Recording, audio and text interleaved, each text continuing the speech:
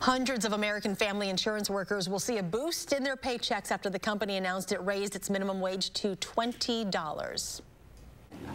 Working for American Family, there's just many great opportunities here. It makes me feel valued as an employee. According to a news release this morning, American Family Insurance Group companies are raising the rate to attract and retain talent and create a positive impact on employees and communities. The previous minimum wage for the company was $15 an hour.